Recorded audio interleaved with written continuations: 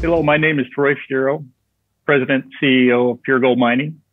Pure Gold Mining operates one of the newest high-grade gold mines in North America.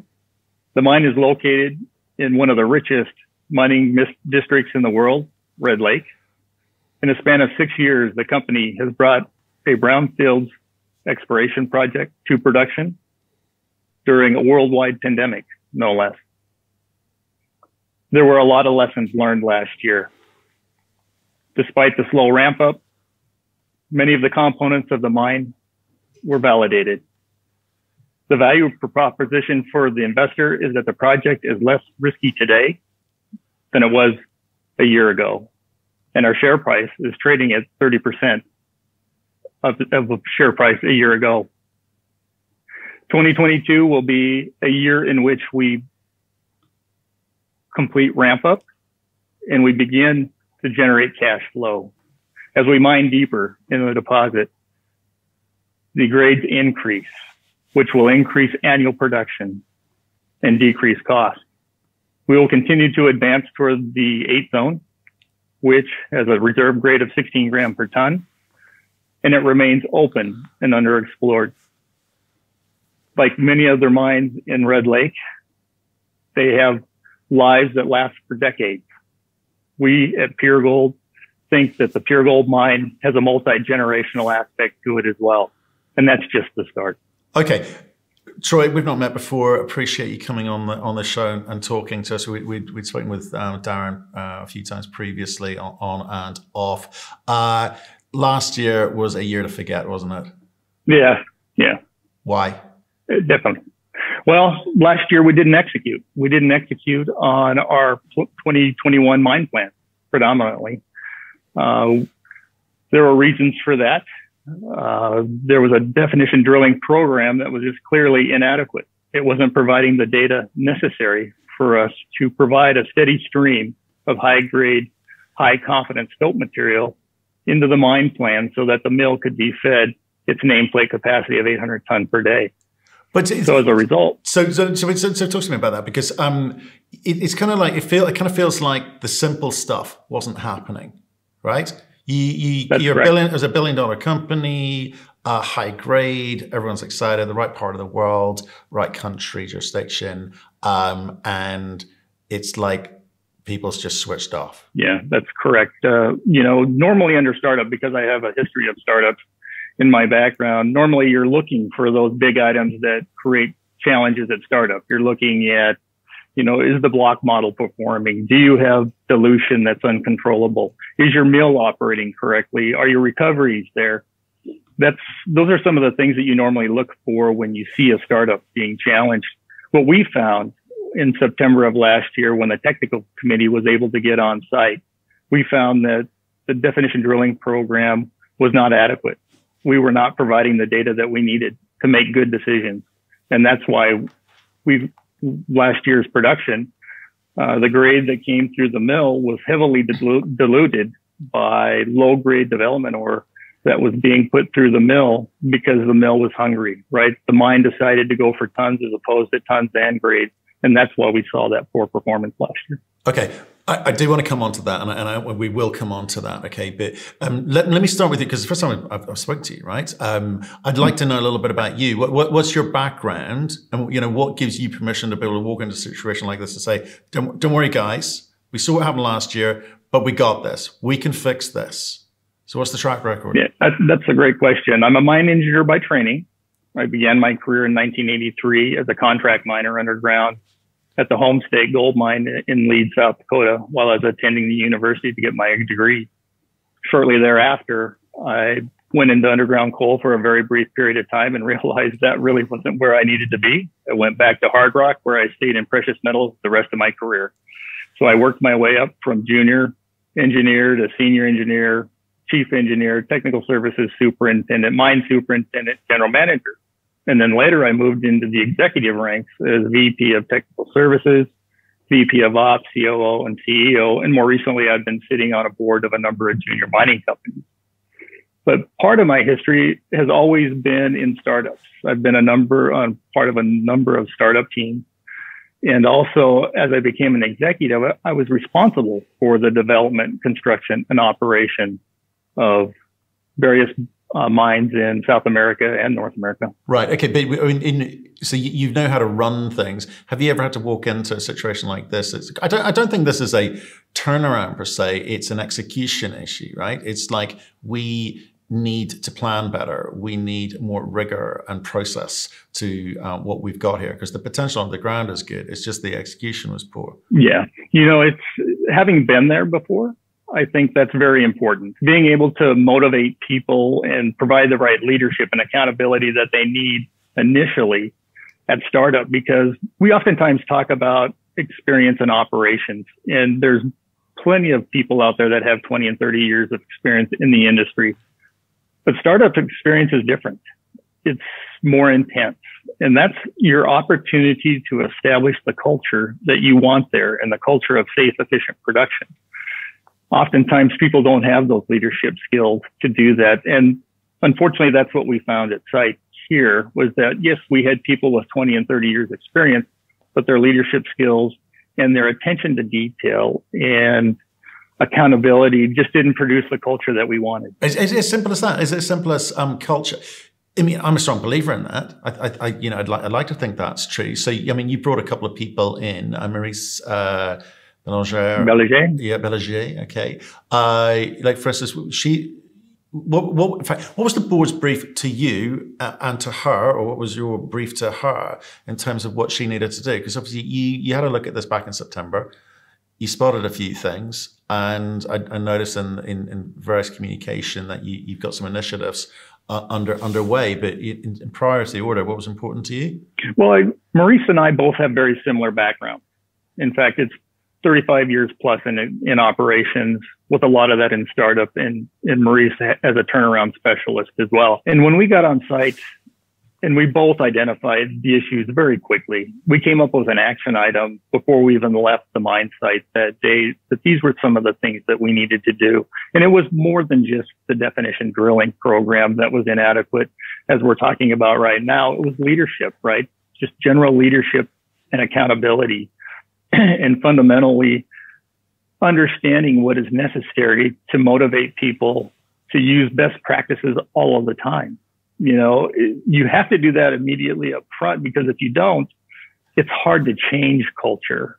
And right now we are changing culture, because Maurice and I both have the background in doing that. And it's paying dividends. We're seeing that with what we're seeing in December production. And why? I've seen this before with another company, a Canadian company, but with an Australian asset, where they were presenting numbers on a monthly basis as opposed to, I guess, well-established industry standard or quarterly.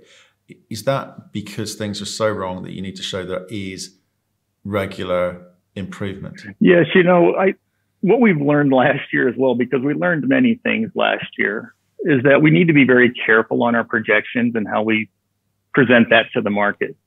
I think as an engineer, I'm results oriented, right? So I believe you're rewarded for your results. That's why I think that once we reach Q1 and report Q1, we're going to see a big difference. You're going to see a significant change in how things are improving over that quarter, this quarter. Because, well, this quarter is what, 7.4, 7.6, can't quite remember. All the answers are important at that level, but you've got to step things up significantly. So what are you, because there's a lot of numbers that are presented. There's a lot of numbers missing, like ASIC is I can't find that anywhere, right? Maybe right now is not when you want to be talking about that. You want to get the machine working, right? You want to get the system working before, and give yourself a fair chance at that. But would we be expecting to sort of see some of the cost numbers in the first quarter? I think we'll probably get to that point. I think, it's important to remember that some of the initiatives that we started, the definition drilling program, we've also have huge improvements going on with our mechanical availability underground, because part of the low production profile in October was related to just low equipment availability. We just didn't have the preventive maintenance program in place, even though we had purchased a computerized maintenance program for them to use and train them, the mine didn't embrace it. It was embraced in the mill. It was embraced on site infrastructure, but the mine did not. So equipment availability dropped. And so those two items, the definition drilling and rebuilding the fleet, so to speak, they're going to take a little time. And we're doing that right now. The definition drilling program, actually the intent of that program is not only to get us caught up, but to give us an inventory of about 3 to 6 months of high confidence stopes that we can put into the mine plan so we have flexibility going forward. Right. How long have you been on the board? Since 2014. Since 2014. So if I may ask then, why did it take you and the rest of the board members so long to kind of spot where this was heading? Was the information obfuscated from you? Were you not paying attention? And like September, you stepped in and said, no, enough's enough here. Was that driven by share price only? I mean, that's a very good question. And unfortunately, there's two parts to that. Number one, the pandemic, right? Travel restrictions. Under normal circumstances, I would have been at the mine site 1 week per month during construction and 1 week per month during ramp up. That wasn't possible. Prior to the pandemic, I was on site in March of 2020. And then we weren't able to get back on site until September of 2021, almost 18 months later. So that was part of the issue. We couldn't get on site. And the information that we were receiving had no indication that any of these issues were going on. And a lot of those you can't see until you get on the ground. So we didn't know when we first got on site. In fact, we were looking for some of the more traditional startup issues, you know, the modeling. Was there a bust in the model? Was there increased dilution in the mine? Was there something else that we traditionally look for and we didn't find that? Those all checked out. Okay.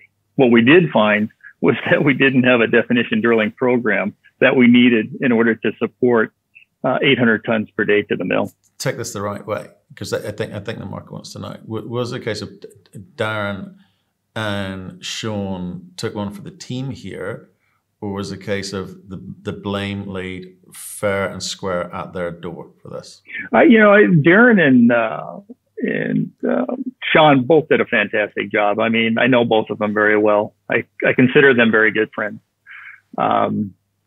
They brought the asset up to the point of production. Everything went very well. We were on budget, on schedule, first pour as planned. What we're looking for now, because of what we found on site in September, the lack of leadership, the lack of operational knowledge of startup, that we needed that horsepower now, because we had already gone so long missing targets and promising the market one thing and not delivering, right? And so we wanted to make sure we put our best foot forward.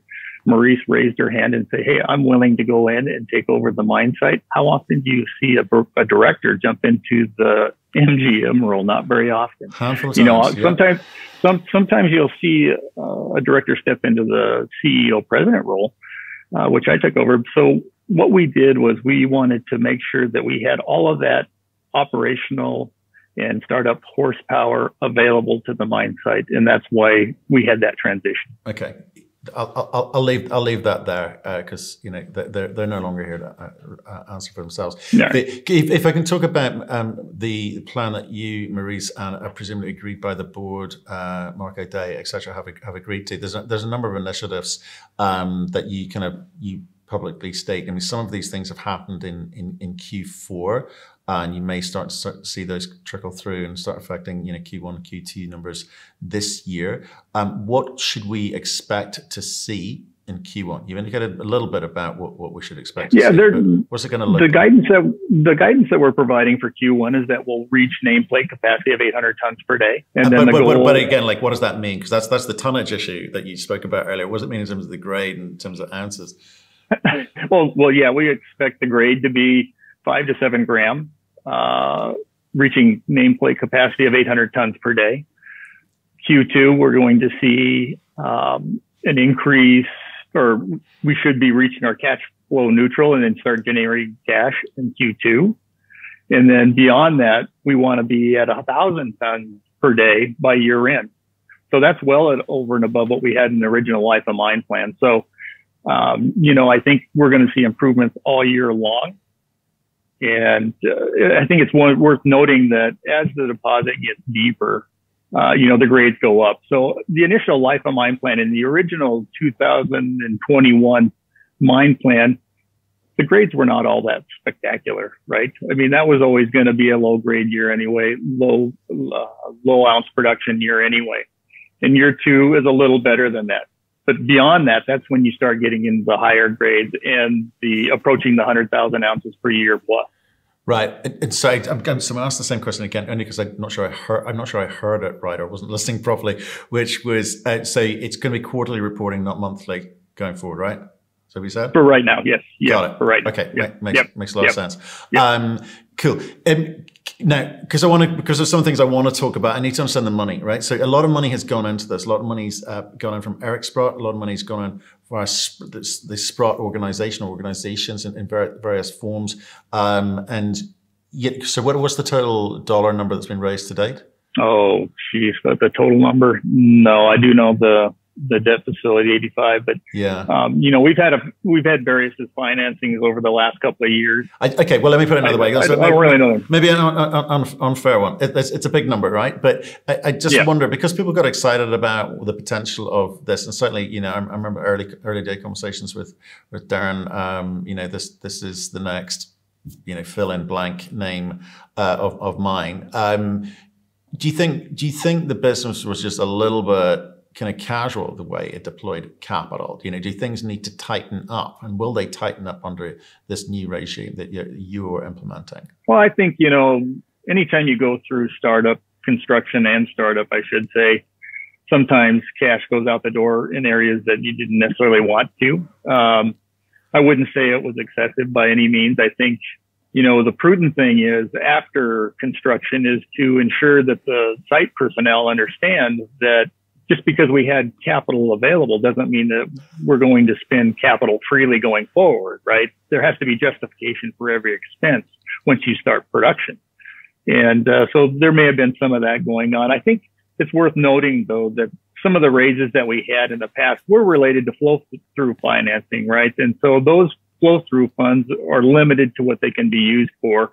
And for one example, we had a $17 million flow-through financing for the development of the ramp going down to the 8 zone. And that was one of the commitments we had to do with those funds. So, some of that capital was not available for operations. Right. So, again, around the time that you kind of stepped up to the plate, you did a boat deal, ended up $23 million. You also did another 3.5 with Anglo Gold Ashanti. Was that planned, or was that the case of we've seen enough here, we need money to actually fix this thing and get it back on track? That wasn't planned. And had we known what we know now, those funds would have been used for definition drilling, right? We would have brought the drills in immediately and started using those funds to expand the stope inventory underground.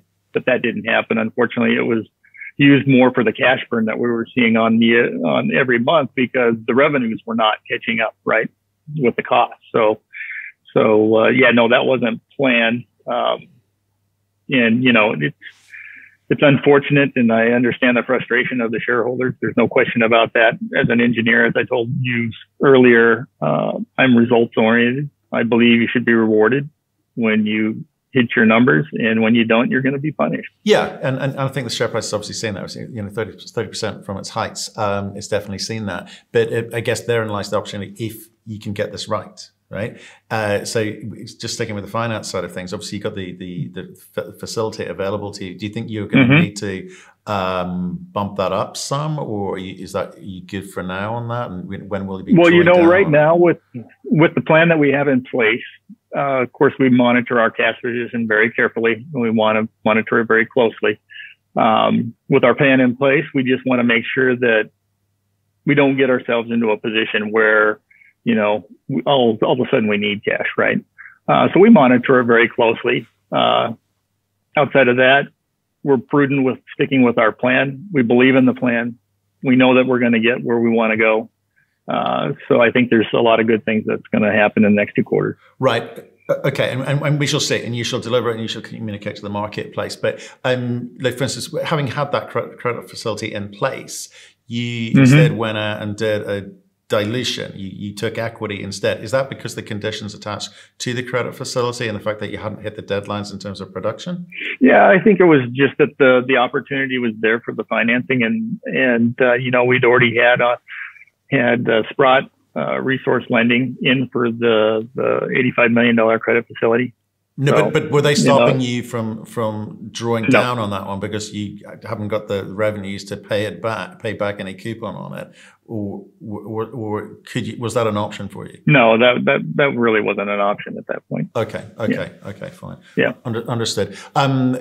So that was back in September, October. Again, you're going to be producing revenue, presumably, well, probably into Q2 once it specs. But it's not going to be enough to kind of, well, I don't know what the expectations are, and you probably can't say forward looking what your expectations are there. But it's not going to cover much other than kind of running costs. So what do you feel the ramp up needs to look like? You know, if you're hitting nameplate, then it kind of gives us a bit of a clue, but what do you need it to be? Well, I think at nameplate, I think we're going to be generating cash flow. Are we going to be generating a significant amount of cash flow that we can fund exploration programs and the such that we want to do as far as growth? Probably not this year. Next year, potentially, yes. I mean, grades increase next year. When we sustain 1,000 tons per day, that's a significant number in comparison to, you know, it's a 25% increase in tons through the mill. So that's going to provide additional funding and cash flow into the company that we can start these growth projects, because it's a phased approach that we have here, right? Phase 1 was feasibility production. Phase 2 was optimization. And phase 3 is growing the resource, not only organically with what we have in the current footprint, but also outside of the footprint. And we've already released some of those numbers with some of those satellite deposits that we have out there. It's kind of interesting, actually, because, you know, the previous CEO and therefore the board, you know, sanctioned making statements about the timing of when, you know, you'd be in production, when revenues would start flowing through, et cetera. So the market had an expectation. In fact, it possibly even got ahead of itself. You know, I think towards the, you know, in 2020, right? I think it'd be fair to say. But you've got to be quite careful now about setting those expectations or resetting those expectations, because there is a kind of ramp up period. You don't just get into production and hit the you know, top line number day one. There's a ramp up period. You're going to have to play kind of catch up on the cash. The cash expenditures, and then eventually get to a point where there's a growth component to this, right?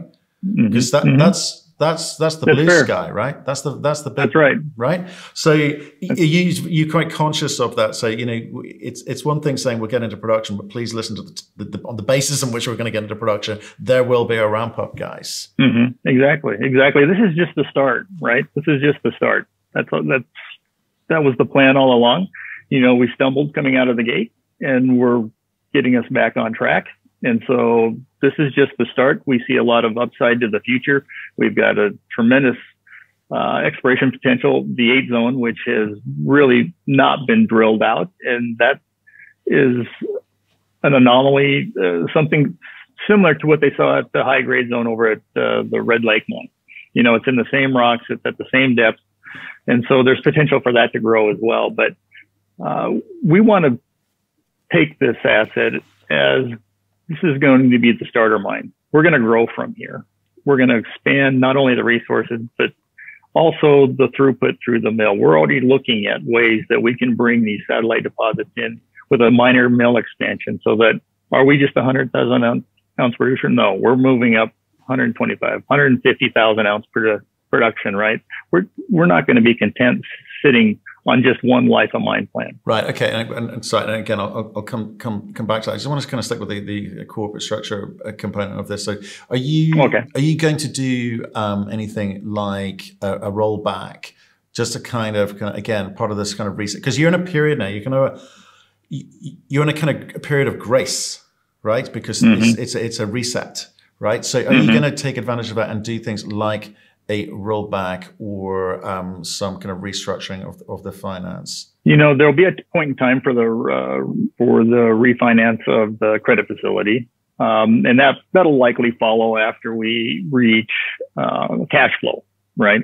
As far as the rollback on the shares, that's really nothing that we have talked about at the board level yet. It's been brought up in conversation a couple of times, but we haven't formally discussed it anymore. Right, and has the board discussed, because like I say, last year is a bit of a train wreck. No one wants to look back at last year and probably don't with any pleasure. But is there anything for shareholders who have been kind of crushed, especially the ones that hold and decide, thinking, well, hoping that you guys will turn the bus around and get this working again? Is there anything from the board saying, I tell you what, we're going to defer options, warrants, salaries, payments, any kind of financial, punitive action on themselves to say, look, apologize, we took our eye off the ball here, but we're back on it now, but here's what we're going to do as some kind of penance? Yeah, well, what we have done in the past, and I'm not going to say what we're planning on doing for the future, but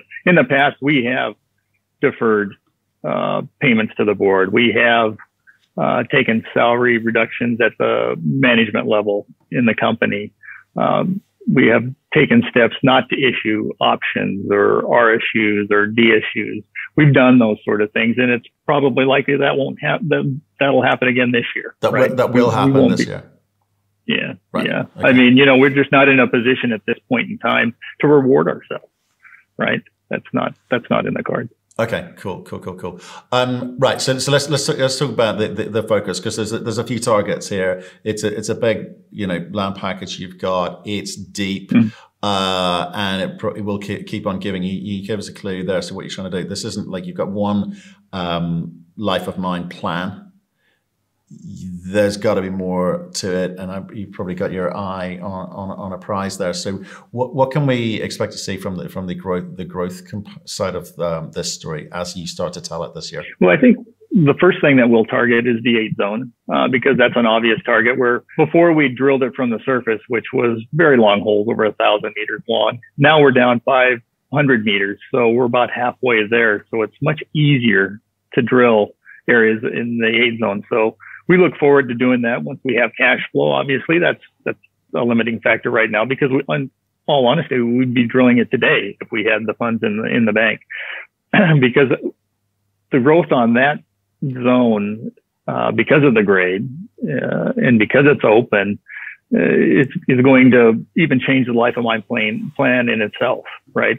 So there's a lot of opportunity there. We also have at depth. If you look at our neighbors to the north in Evolution and how deep those Red Lake mines are, they're very deep. They're another 1,000 meters deep, right? So we have a lot of potential just with extending to depth. And we do have intercepts down there that show the mineralization is at depth.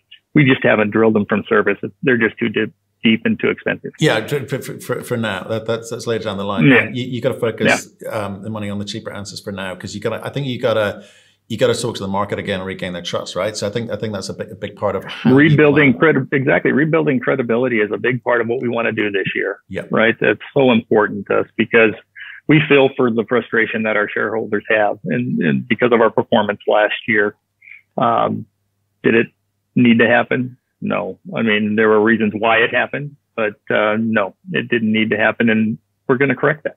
We're going to correct that going forward. Okay, so can you just, in terms that people will understand, talk to me about the dollars on drilling this year, the meters, and if you've got any sense of the costs that you're going to allocate to that, or the budget you're going to allocate to that, that'll be useful. I don't have a firm number. I think there's a reclamation component of about $5.5 million that we need to spend through one of those flow through funds. So we'll be doing that. Over and above that will require us getting the cash flow so we can fund those sort of things. So it would be a small program. Right. So, but for now, it's mining revenue generation. That's what you need to do. It's our focus right now, Matt, has been, just primarily on the changes that we want to make, right? And that's my primary focus. That's why I'm in the seat that I'm in. And that's why Maurice is in the seat she's in. We want to utilize the experience, the knowledge that we have from going through this before, and make sure that the asset is up and running as it should be. Okay. Well, I think That's been useful for me to kind of reintroduce myself to the story. You know, having sort of watched from afar what was going on, meet the new team. We certainly love a turnaround story, but obviously this is a bit more of a reset story. Stay in touch with us. Let us know how the execution of your plan is going, because I'm keen. Because as I say, at these prices, I feel like I might be getting a bargain if you do your job right. Exactly, and we'll certainly keep you updated, Matt. I'm thankful that you gave me the opportunity to talk to you today and get the story out, because it is important. And, you know, we see a bright future here. There's no question about it. I mean, I wouldn't have taken this seat if I didn't believe in the asset. I mean, that's an honest statement. It is an honest statement, because I think who would be a mining CEO? You're putting yourself up on a pedestal to be knocked down at every opportunity. So go get them. Hope it goes well for you. We'll speak to you soon. Okay. All right. Thank you, Matt. Appreciate it.